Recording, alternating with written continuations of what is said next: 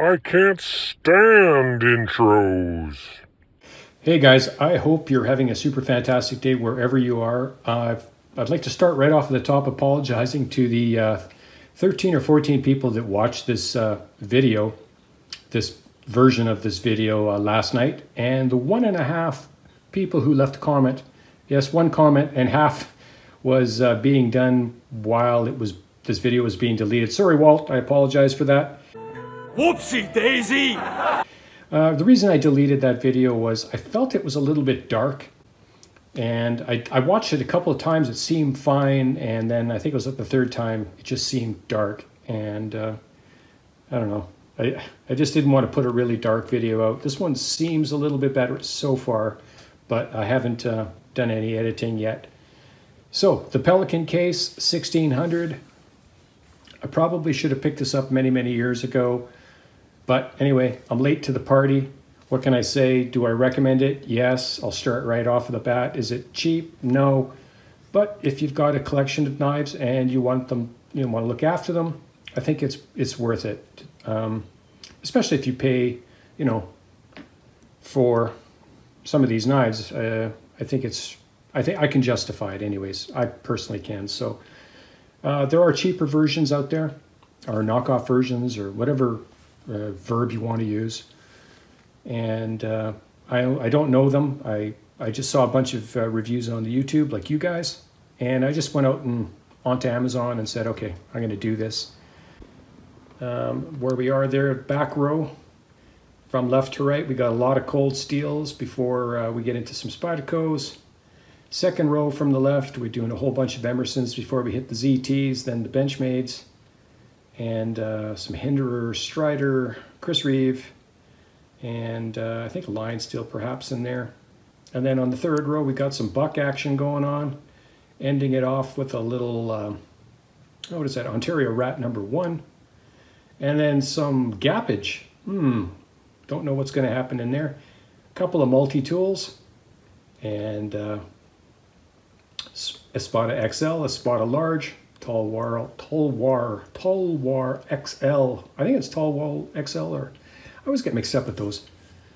We got the Spartan, we got the Voyager, we got another Emerson Karambit in there. We've got the CRKT Provoke, and let's see if we can do this gently. Ah, yes, one of my all-time favorites is the Cold Steel Recon 1 XL, right next to another one. Oh, they're all my favorite. Okay, who am I kidding? Tie Light 6-inch, and that's the aluminum with the XHP. And then we got some more multi-tools, some Swiss Army knives, some Victorinox, and some SOG, and some Leatherman. And yeah, I do like it.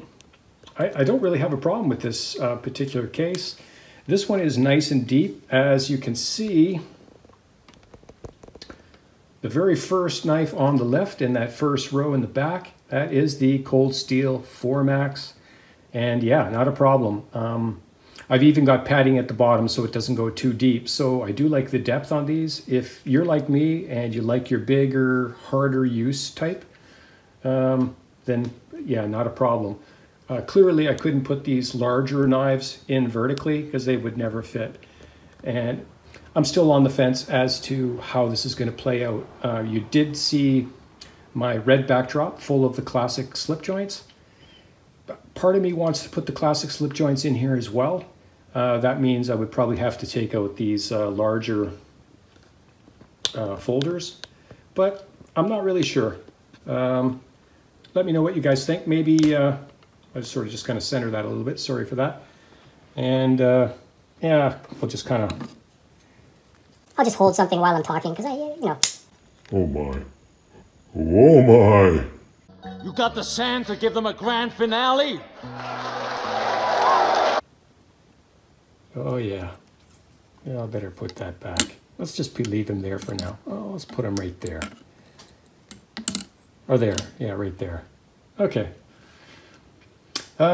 Yeah, so a short video. I just wanted to say that I do like this case. I do recommend it if you are in the market for something like that.